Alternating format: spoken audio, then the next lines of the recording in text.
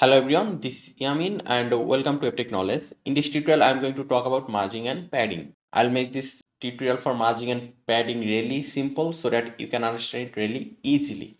So first of all, here you can see that in the body we have the h2 tag and a paragraph tag over here, and this is the end result. So for showing you margin and padding, first of all, I am going to keep this paragraph tag inside a div. So let me just write a div over here, and this div will in after this p tag. So right now we are going to mention a class for this div. So let's say over here class, it will be box. First of all, we are going to make a box for this paragraph. We'll make the box a color. Okay, so here for this class box we are going to write some CSS. So here you can see the head tag. So inside this head tag we are going to say style, and inside this style we'll give dot. Why dot? Because we are going to mention this class box. So we'll say dot box, then we'll give to second bracket, and here we will mention the width for this div. Okay, so here we are going to say width, it will be 40%. So right now if we save it, then if we refresh, here you can see it took the total skin, our total skins 40%. So this is the width. So we are going to make a background color for it. So we'll say here background color, it will be sky blue. Save, then refresh, and there you can see we have the background color which width is also 40%. So let's just first talk about padding. So if we write, okay, let me just show you. If we just write over here padding, if we just give 50 px, then what it will do is that here you can see we have a box of sky blue color, and for padding 50 px, so what it will do is that it will create some gap at the top, at the left, at the bottom, and at the right for the text. Let me just save it and refresh here, and here you can see it creates some gap at the top, left, bottom, and the right.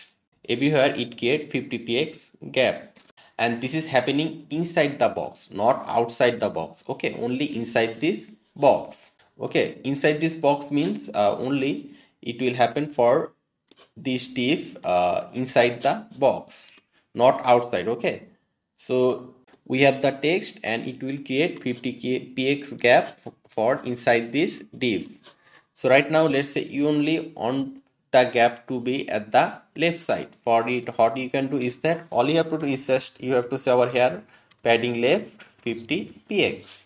Save, refresh, and there you can see there is only gap on the left side. And if you say over here padding say bottom 10 px, it will only create gap on the bottom. Let's refresh, and there you can see. So the same way you can do the padding top and the padding right as well. Let me just show you that as well. Let's say padding top 30 px and padding right, let's make it 50 px. Save, then refresh, and there you can see. So let's make it a little bit easier because we have to write this 4 times. So let's make it easier. Let's just keep the padding and this clone sign, and here right now if we say 50 px, it will create 50 px gap everywhere. But if we write another value, let's say 10 px, save it and refresh, here you can see it created 50 px gap at the top and the bottom and 10 px gap on the right and the left side. But what if you give the third value, let's give it 80 px, save and refresh. If we refresh right now, what you will see is that it created 50 px gap at the top, 10 px gap on the left and the right, and 80 px gap on the bottom. Let me just refresh, and there you can see 50 px at the top, 80 px at the bottom, and 10 px both left and right. And right now if we give, let's say 100 px, what it will do, it will actually work as a like arch, like a arch like this. It will move like this. Okay, so 50 px at the top, 10 px on the right side, 80 px on the bottom, and 100 px on the left side, so it works like a clock. If we refresh right now, there you can see there is more gap on the left side. So this was padding. So right now we are going to talk about margin. Okay, let's save it. Let's just make everywhere 50px for padding and refresh. There you go. Now let's talk about margin. Margin is the same as padding, but it will work outside the box.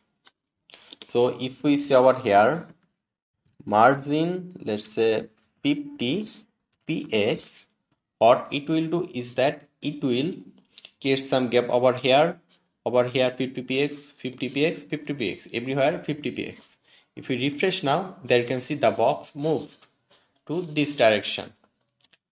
So the same way we can write margin left 50px, then margin top, let's say top we can say like 90px. Save, refresh, and there you can see it move a little bit from the top, and from the left it's still 50px. If we write 150px, it will move a little bit more. Let's keep it 80px, not 800, 80px.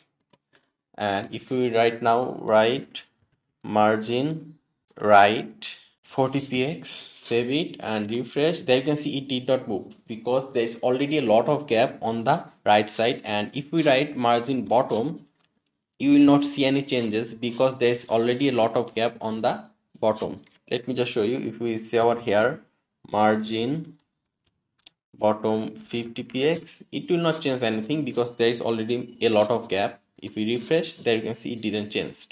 But if we inspect, you'll be able to see that. Let me just make it bigger. So we'll just right click over here, then click inspect.